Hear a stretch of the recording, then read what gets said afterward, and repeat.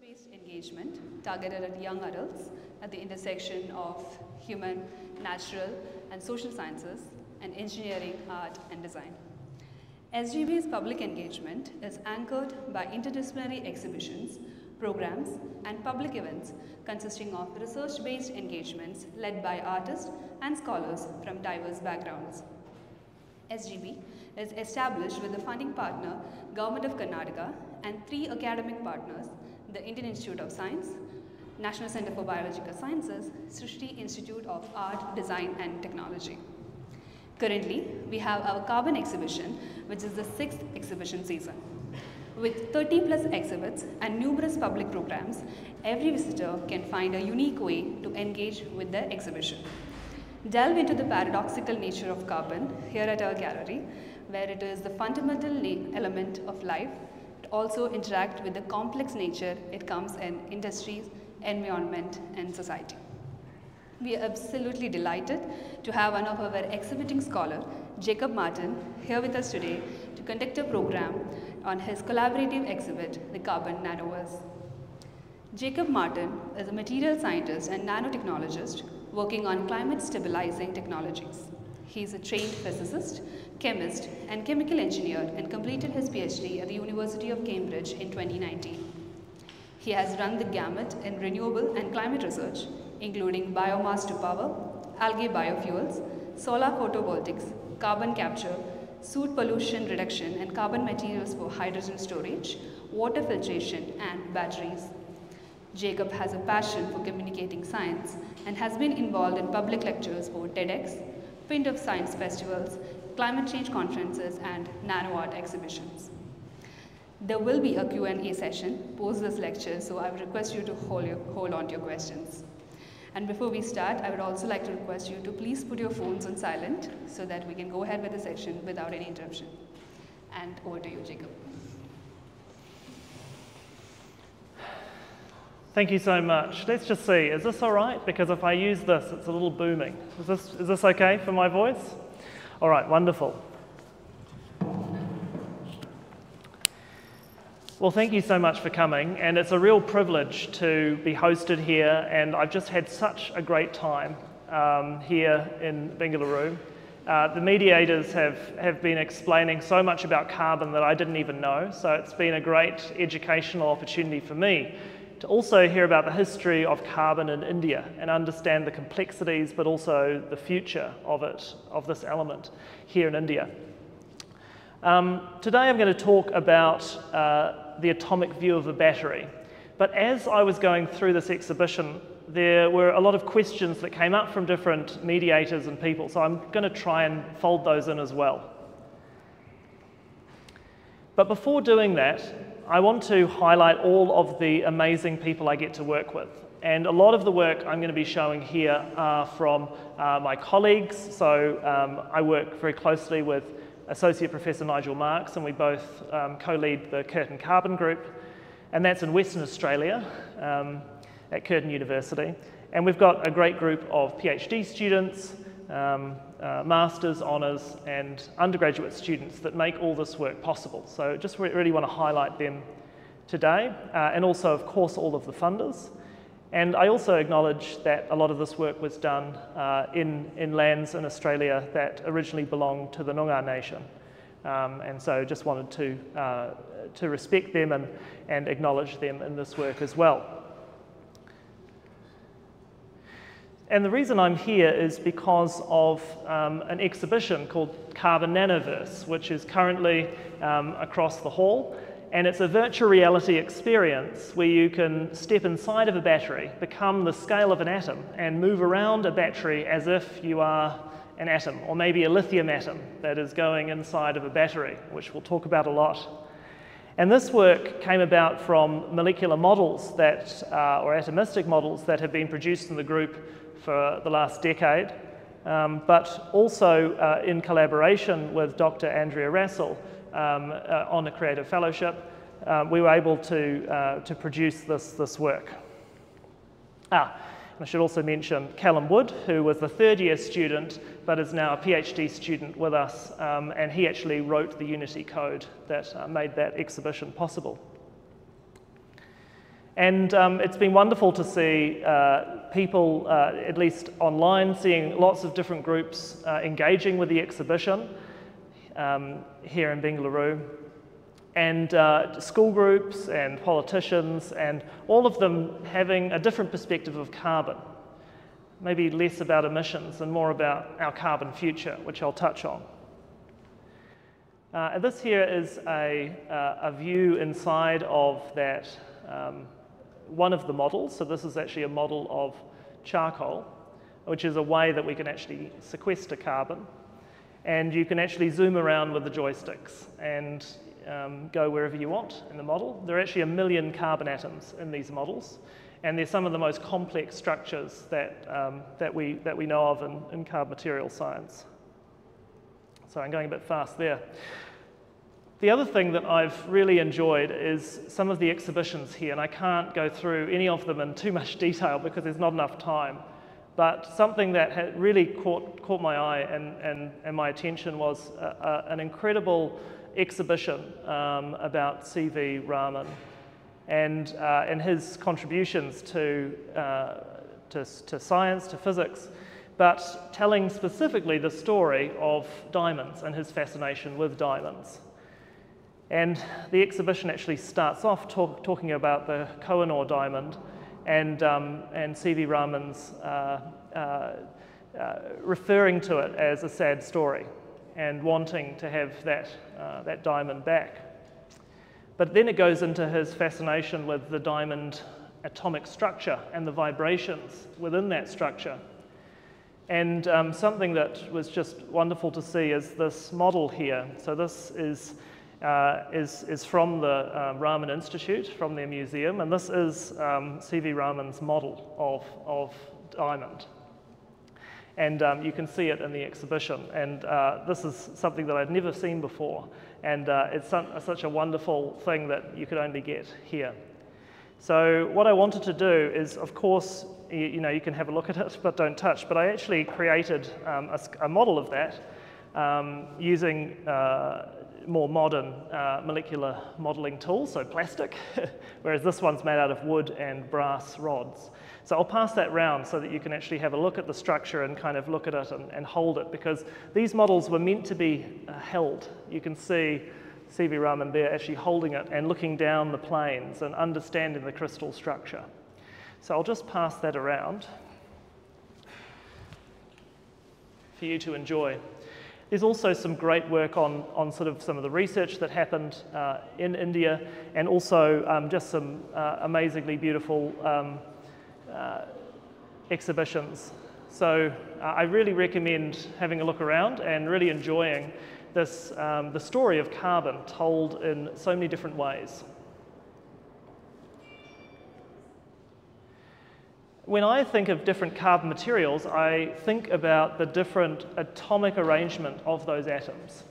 So we were just talking about diamond here. You can see the diamond structure. The diamond structure, each carbon atom has 4 neighbours.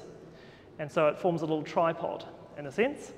And that's how it holds itself together and makes it the hardest material. Whereas graphite is made up of sheets of carbon atoms that are connected to 3 neighbours, and those sheets can slide past each other, making it one of the softest materials.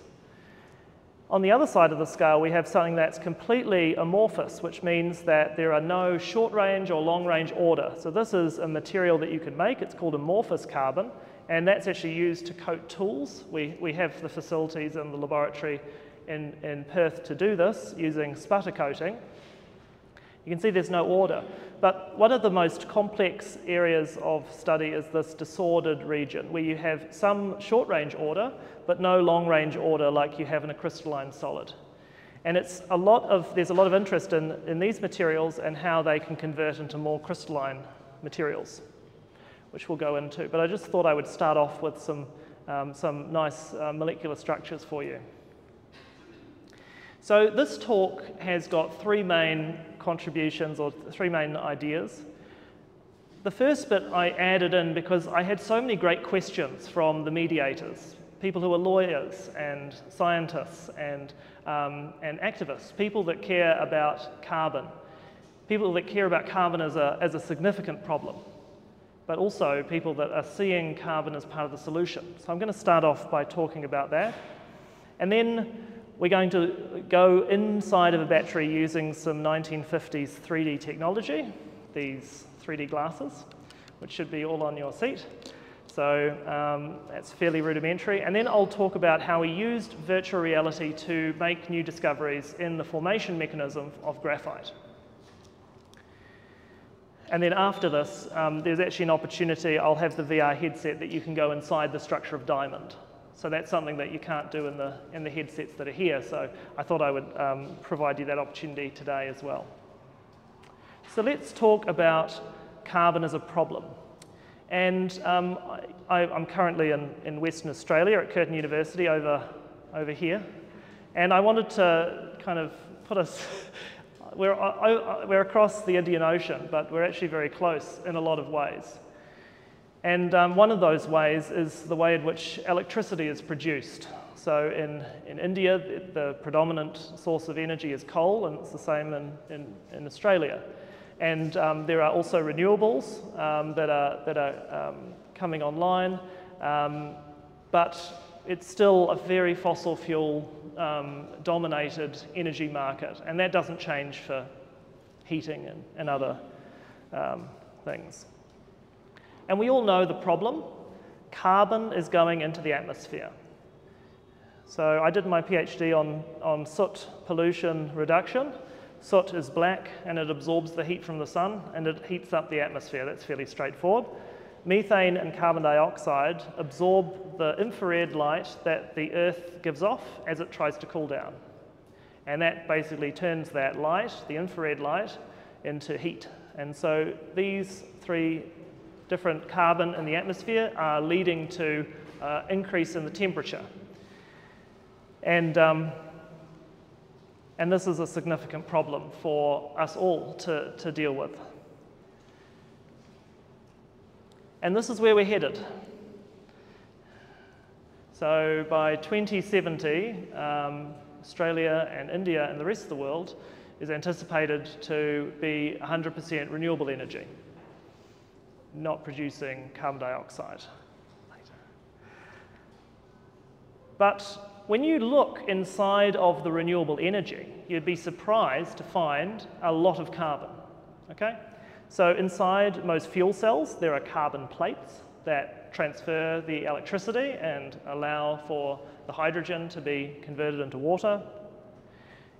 Inside all of the hydrogen fuel tanks, it's carbon fiber. Inside all the brake pads, which we still need, it's a lot of carbon. Inside the supercapacitors, there's carbon, as activated carbon. And what we'll talk about a lot today is lithium-ion batteries, which must have graphite to function. And so a lot of the work that we do in the Curtin Carbon Group is focused on the fundamental science, but applying that to enabling our green technology. So instead of burning carbon, putting it into the atmosphere, how can we embed it into the green technology that we need in order to decarbonize? So using carbon to decarbonize. So the batteries, supercapacitors, fuel cells, we're also looking at taking the carbon out of fossil fuels and making black pigments like carbon black. And then also using carbon to protect materials from hydrogen. And something that we've been working on with an Indian company, Himadri, which is actually one of the only companies in the world, I think it is the only company in the world that's able to turn coal into a liquid that can turn into graphite. And I'll talk about why that's very unique technology, and that's an innovation that happened here in India. And the spodumene, which is the mineral reserve of lithium in Australia, is now the biggest producer. We're now the biggest producer of lithium in the world. That's why I'm in Western Australia. Lots of solar, lots of lithium, lots of nickel, lots of graphite, lots of minerals that are needed to make batteries. And of course, these are going to go into electric vehicles, but also grid scale storage. And I had a discussion with a few people saying that they were concerned about batteries. They thought, well, aren't they just going to cause a whole bunch of new damage to the environment because of the mining and because of the emissions associated with producing those materials. So that is obviously a very important question, and it's a question that the scientific community has spent a lot of time trying to answer. And so there's a variety of different studies looking at the greenhouse gas emissions over the entire lifespan of a vehicle, and they find that in different places, depending on the energy mix, so how much CO2 is emitted per kilowatt hour of energy, you know, how much better is an electric car versus a gasoline car. And you can see that there's a significant improvement over the lifespan of that vehicle. And as our grids become more green, so this is going from 2021 to 2030, as our grids get cleaner, those cars are going to have an even better reduction in our CO2 emissions. And I'm more than happy to chat about the ways in which we can make the minerals and prepare those minerals with less damage to the environment. The other thing I just wanted to talk about when we talk about carbon is it can be anxiety-inducing. I don't know about you, but when I try to think about these problems, it can become very overwhelming very quickly because, in a sense, it's all of our problem, but in another sense, it's not our fault. But it is also sort of our fault, and it's a very difficult thing to think about. So what I want you to think about here is turning footprints into handprints. So most of us think about our carbon footprint a lot, or at least I do. And our carbon footprint is a problem. And we can tread more lightly on the soil around us, and we can produce less carbon. But really, the only way for us to stop having footprints altogether is to not be here. And I think a lot of people are in a very sad place, and that is somehow how they can get to, very depressed places. But what I want to remind you of is that we have hands as well, and these hands are able to offset the footprints. And so if you reframe it as, what can I do with my hands in order to make sure that I offset my own footprints, but the footprints of others as well, can be a very sort of enabling thought. Here's my sort of tips that I give to students when I talk about climate change. The first thing I recommend is trying to imagine a future where climate change is under control. Climate is changing, it will continue to change. But try and think of a future where it hasn't changed beyond tipping points. And there's a very good documentary called 2040 that sort of explores that. The second thing I recommend you do is think about using whatever skills, knowledge, and gifts you have to use your hands to make the situation better. If you're a lawyer, use those tools. If you are very good on the land, use that skill that you have. If you're very good on computers, use that and try to reduce emissions. Reduce as much as you can, consider offsetting, and then thinking about how our handprint can offset our footprint. And then I recommend talking to others about it. So there's quite a nice talk from Catherine Hayhoe, who's a climate scientist, who talks about the most important thing we can do about climate change is talk about it. When we stop talking about it, we just ignore it, and that's not a good solution. And then if you have skeptics in your life, I recommend, I have a TEDx talk about talking to climate skeptics. So I recommend that because there are some really good discussions, and no one is beyond a good conversation and encouragement to see the world as it is.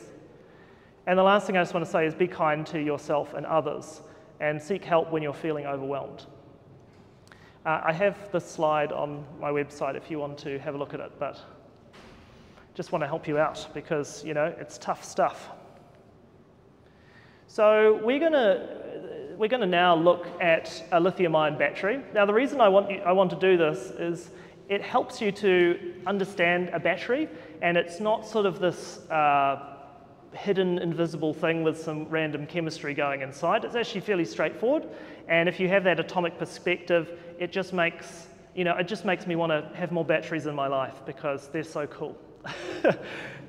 And then I'm going to talk about how I've used my sort of skills and the skills of those around me, and we've together been able to make some leeway on how to make graphite for batteries with less emissions. So let's start off with a battery. So a battery is actually made up of many, many cells, and these cells are usually where all the chemistry happens, and you can extract the electricity or put the electricity into these cells. There's also cooling loops as well that are usually put inside of electric vehicles. So let's have a look inside. So this here is a CT scan from inside of a battery. It's almost as if you've got a dental exam, okay, but for a battery. And you can see it's made up of all these layers. Now, those layers come about because all the material is put in a very fine paste, and then it's put in a roll, so it's rolled up. Okay?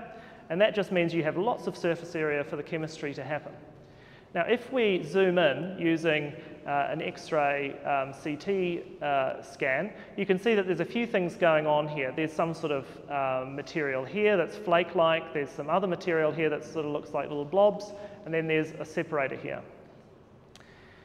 Just to give you a sense of scale, this is the width of your hair, okay, for perspective. So the whole chemistry of a battery is happening in the width of your hair. It's a very, very small distance, okay? And we're going to get even smaller. So this is a beautiful schematic that was done by the YouTube channel, The Limiting Factor. It shows you this is the flake-like material here, copper foil. It's got a plastic separator here, and then it's got some other material over here, which is the metal oxide, and then aluminium foil. And this here is what's repeated. So you end up having some of this material here, and then you've got the separator, and then you'll have this material over here. So it sort of oscillates between the two. And this is a scanning electron micrograph of that. You can see the plastic separator there.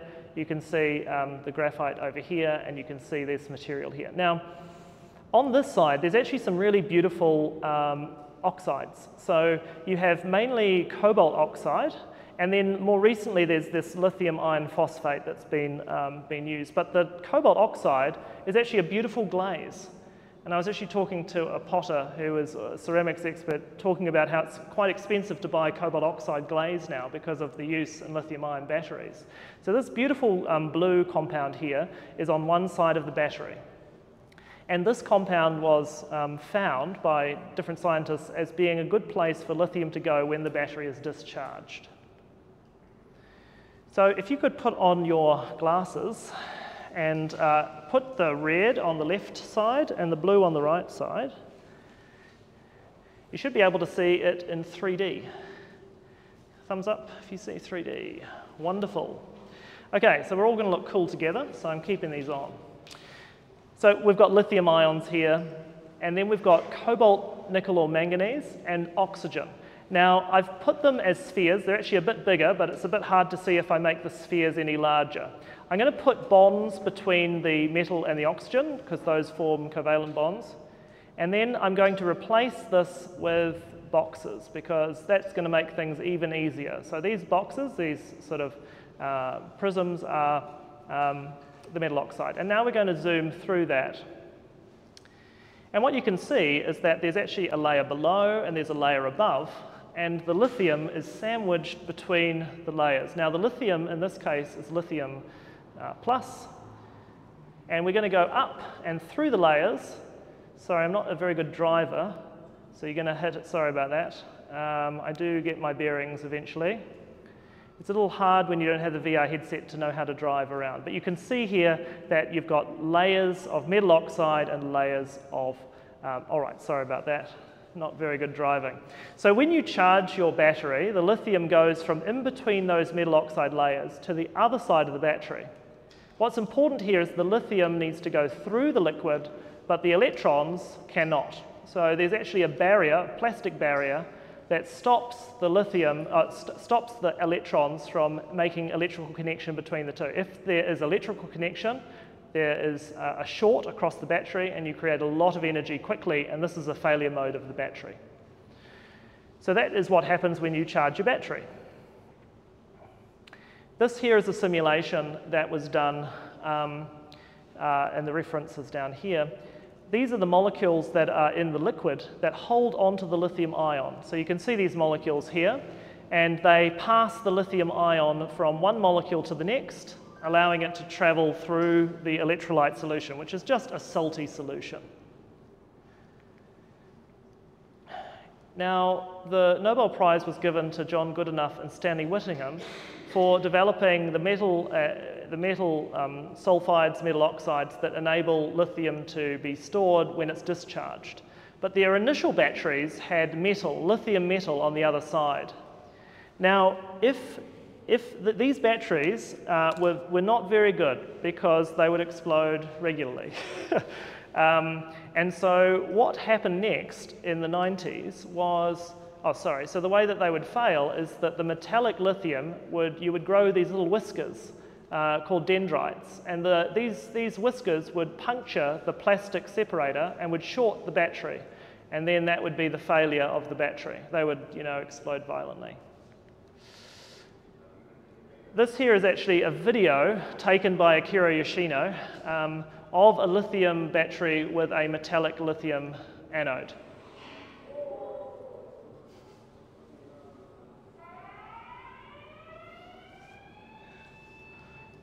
Not good.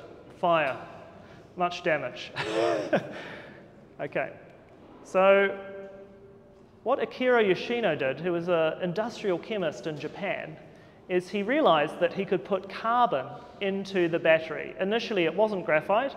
It was a type of semi-disordered carbon, but it was a carbon that was layered. And eventually, at the end of the 90s, the graphite replaced that. And so on the other side of the battery, he added carbon, or graphite in this case. And this made the battery safe. So this is the video he showed at his Nobel Prize lecture that convinced Sony to make lithium-ion batteries. So this is the smash test with carbon in it.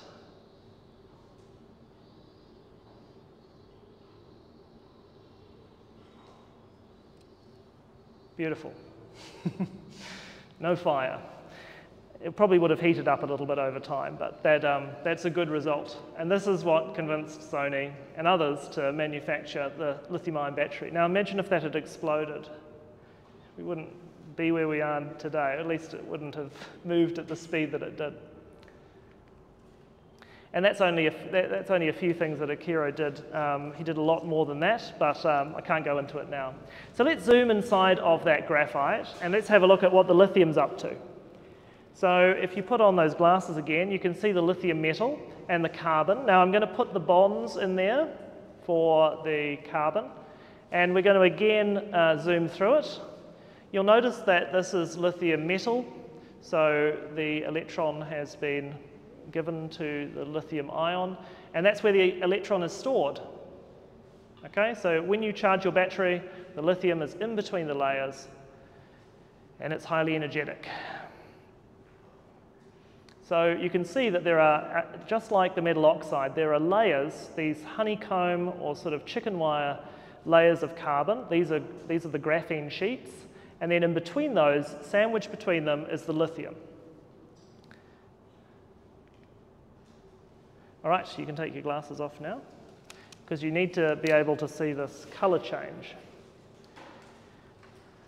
So this here is a beautiful paper that came out last year showing this is graphite, and they're going to be charging the graphite. So this is the lithium coming in from this side. And I want you to notice what changes.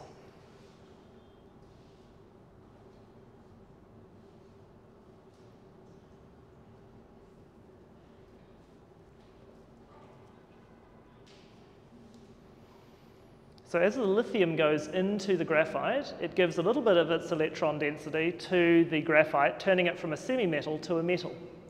And that makes it turn this beautiful golden color, which I only realized very recently. And so every time you charge your battery, your cell phone at night, The graphite inside of it is turning golden, okay?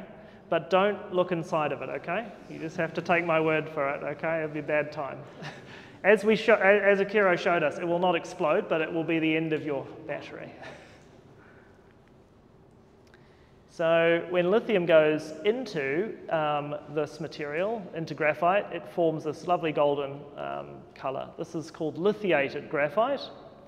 And another famous carbon scientist, Mildred Dresselhaus, in the 50s studied this extensively as well. And what's interesting is the lithium gets sucked into it, okay? It's almost like it dissolves into it, gets sucked in, okay? If you've ever seen mercury put on a bit of aluminium, you'll know what that looks like. It kind of gets sucked into it and forms a mixture. Now, what happens when you connect turn on your phone and you start drawing electrons out of the battery? The lithium is dissolving into the electrolyte because the lithium wants to dissolve, okay? It's like having a metal inside of some acidic solution. It wants to dissolve. And what happens when it dissolves is it becomes lithium plus. So where does the electron go? It goes into your device. Runs all the way around your wires and then goes onto the metal oxide side. So it's the lithium dissolving into the electrolyte that is giving you electrons to power your battery, okay?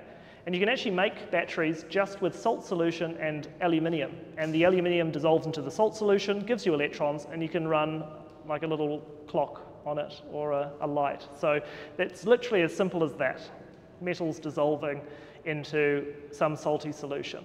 Now it helps if you can shove them somewhere. So in the case of the metal oxide pulls the lithium over to the other side, and with the electron, it kind of is a safe place, is a good place for it to go.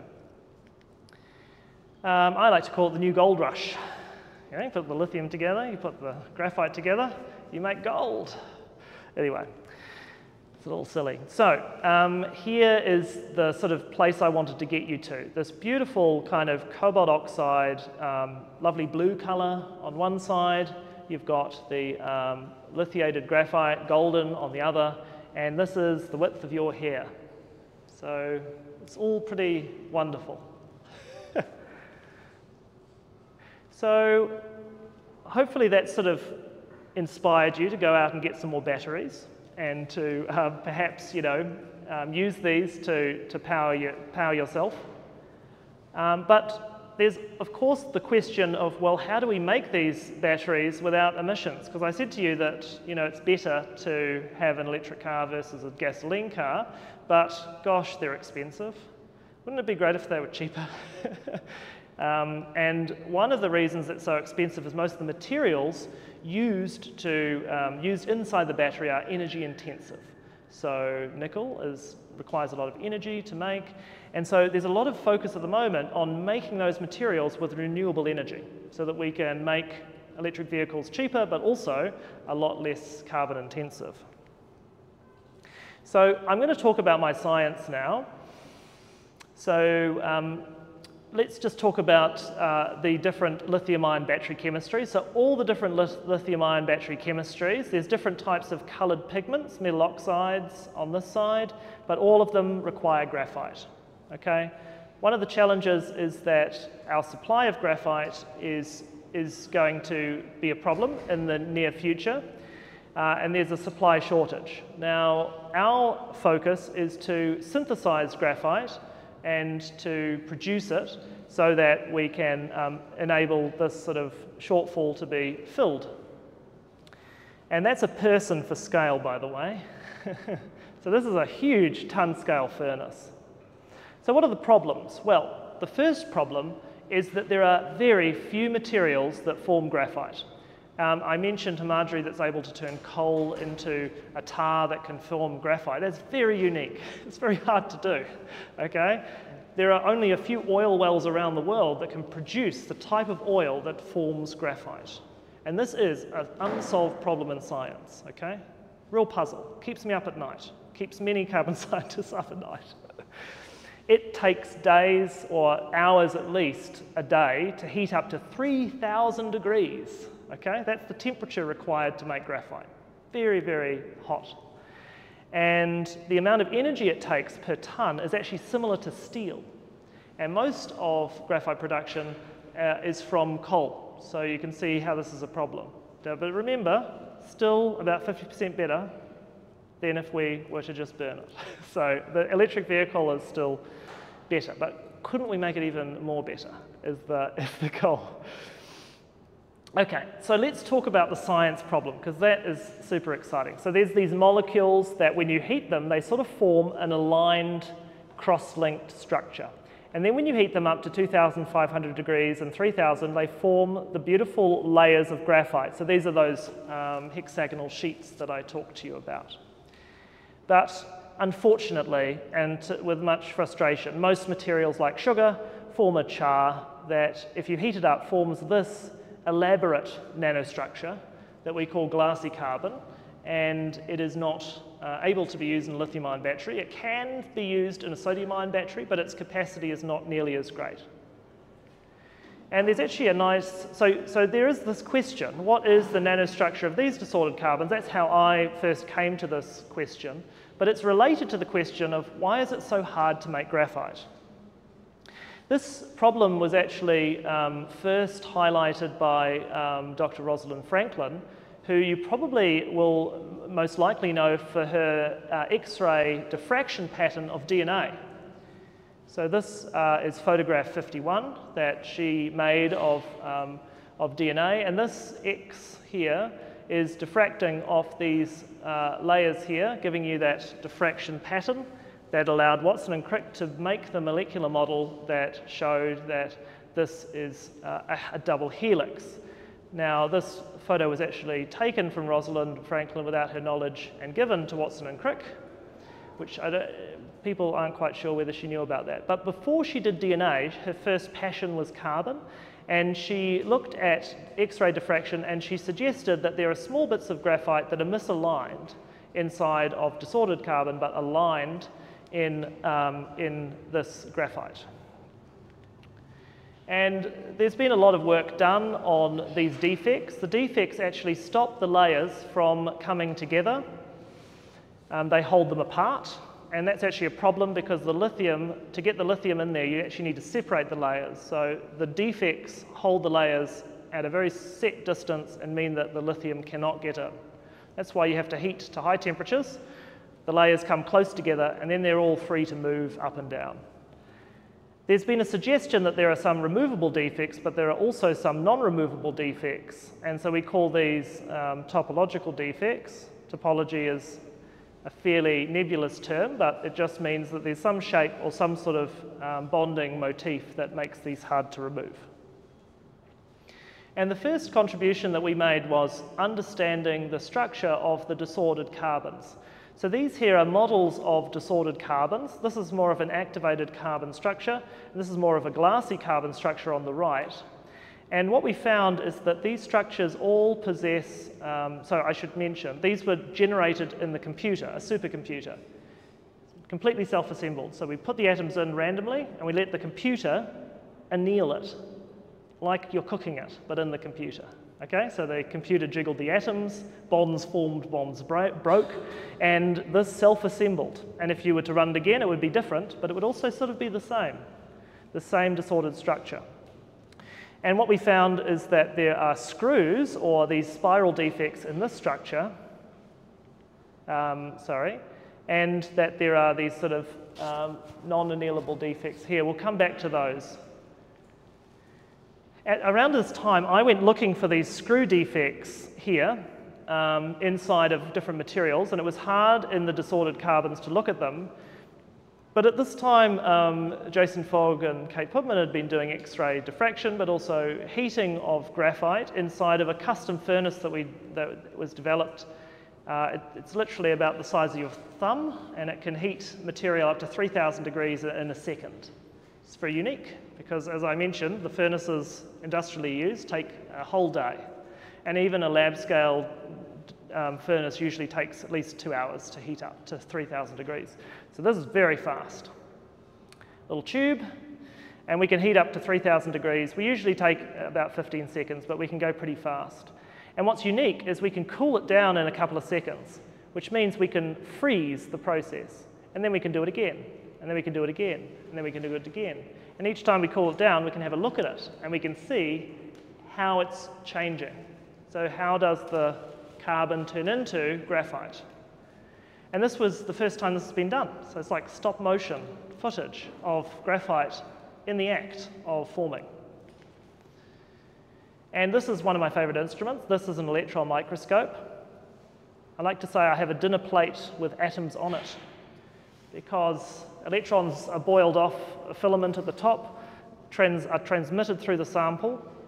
There are electromagnets that focus and form an image on a phosphor screen. The electrons get turned into light by a particular material, and then you look, like having dinner, at this plate, and there are atoms on it, which is really amazing. Great privilege to be able to use that instrument. And so we looked at graphite. So here is a crystallite of graphite, and those are the layers like this, but we can zoom in, enhance. So this is it enhanced. This is after a single pulse for 10 seconds, a 10-second pulse. And you can see that there's an alignment. Can you sort of see the dots as well, the little dots? Those are carbon atoms, like individual carbon atoms, which I just think is so cool. Anyway, I get really excited about seeing atoms, particularly carbon atoms. But you'll see I've highlighted this little area here because this got super exciting. As we cooked it for multiple pulses, we saw these sort of defects come together, and we saw these little zigzaggy ramp things between the layers. So you can see here that there are ramps between the layers. It turned out that our colleague, Dr. Irene Suarez Martinez, had studied this exact defect in her thesis a decade earlier. Does anybody have an idea what it is? What could produce those ramp structures? I'll give you a hint. DNA. Helix. Not a double helix, but a single helix. A helix of carbon atoms connecting the layers together. I actually have a 3D printed model of that here, just to help you out. Feel free to have a look at that. This was wonderful because as a scientist, when you come up with these ideas, it's very nice to actually see it and realize that you weren't just sort of making things up.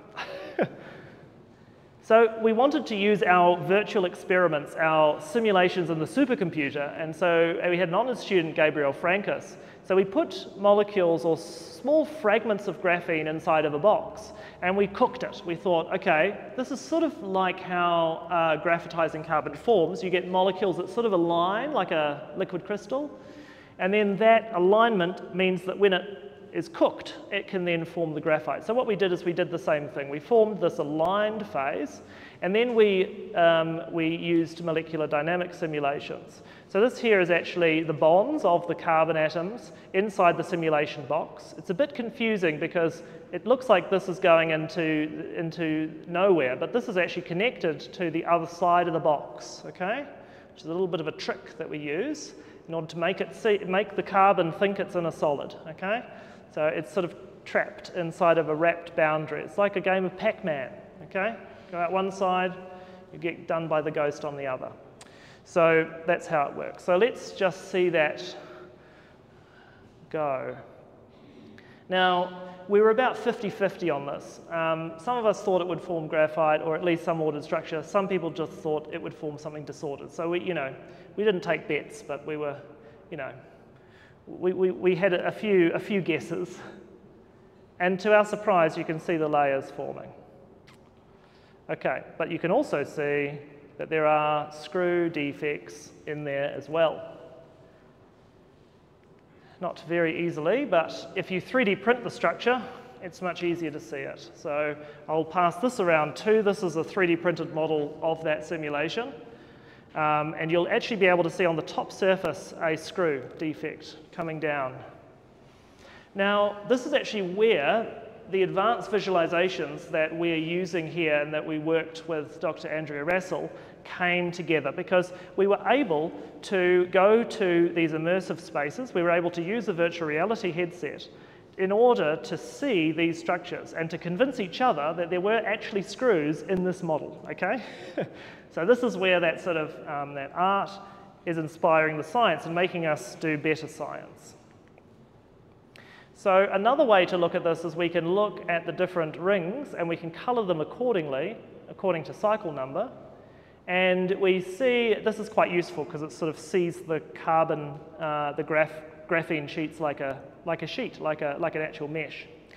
And you can see a screw going up through that structure, okay? But this is something we couldn't do in the experiment. We could actually keep playing the video. We could keep the simulation going. How do they go away? You know? And so that's what we did. We found that what happens is you form what's called a loop, a dislocation loop. So you have a screw of this right-handed screw, and then you have an edge, then you have a right-handed screw, then you have an edge, then you have a left-handed screw that kind of goes into the back there, and then you have an edge. And that forms a loop. Now I've actually, have I got one of those too? Yes. So this is what you're left with. You've got an edge here, then a screw, and then an edge, and then a screw. So feel free to have a look at that. There's 2 screws there. And so when we played the video, when we actually went through this, we found that you form a kink here, and then it runs along, the edge attacks, and then it frees the sheet above. And that keeps going until you're down to the 2 layers that I've 3D printed there. And then when they go, you've completely removed it, sort of unraveled. And this process we studied it in the computer, and we found that the speed at which these defects were removed are the same speed that we saw in the experiment. And so we're like, okay, I think we know what's going on. Okay, so what we did is we got all excited about screw dislocations and, you know, and the mechanism of graphite formation. And we went to Imperial College London, and we went to a conference, the Carbon Conference, and we presented our work, and we said, look, this is how the graphite forms. Industry who is there, who makes graphite, looked at this plot here, which is the time that the layers go to the graphite spacing, and they said 200 seconds. That's really quick. You know, that's really quick, you know. And then this is only at 2,500 degrees. How fast does it form at 3,000 degrees? And I said, well, I mean, we can't measure it because it's less than 10 seconds. You know, it's fast. What had happened is everyone had assumed that this process was first order, and they'd measured the kinetics on this side, and they found enormous barriers. But it actually turns out to be a second order process, which means that it speeds up as you get towards the critical point, which means that once you pass the critical point, it happens like that. And because the kinetics were incorrect, this was modeled as a first order process, but it's actually a second order process. Everyone was we know some companies knew that they didn't need to cook for so long, but some other companies, I think this was news for them. So graphite forms in seconds, not hours. Why does that matter? If you're pumping energy into a ton-scale furnace for 3 hours, to keep it at 3,000 degrees for 3 hours, you're overdoing it. And this is we actually computed that the amount of energy that you need to form graphite is about 10 times less than how much is currently being used. And that's because of all the heat loss from the furnaces. So now that we know that graphite forms in this way, we're working now with companies and we've also developed our own company, to work out whether we can speed up this process. So can we now make new furnaces using renewable energy? So fast, rapid heating of graphite to make graphite more cheaply. So this is the conclusion slide, which is good.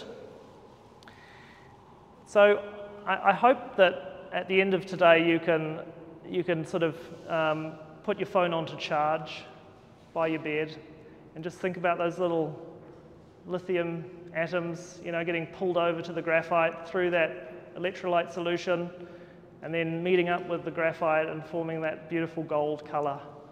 And you know, hopefully that little bit of wonder will inspire you to upgrade to that electric car, hopefully, or the electric moped, or in my case, an electric bike. Great form of transport. It's like, it makes biking so much fun, and it replaces my car. It's just really awesome, you know. I also just want to mention that beautiful link here with Rosalind Franklin. Not only did she do the double helix, but later on she worked on the tobacco mosaic virus, which is also a helical virus. It's just lovely to know that the problem that she first worked on in her PhD and first postdoc is also solved by, or partially solved by, the helical structure. So it's a nice bit of science there. In deep respect for CV Raman, what I have done is I've brought over another VR headset with an updated version that allows you to zoom through the structure of diamond. So you can actually see diamond, so I recommend that experience if you've never looked at diamond. And I also recommend building some of this diamond structure in the exhibition in response to Raman's excellent work in this area. And the last thing I just want to remind you of is to not think so much about your footprint, but think about how your handprint can leave a lasting legacy where carbon is not thrown up into the air, but is held onto and put into devices and into making the green energy transition a reality. So thank you very much.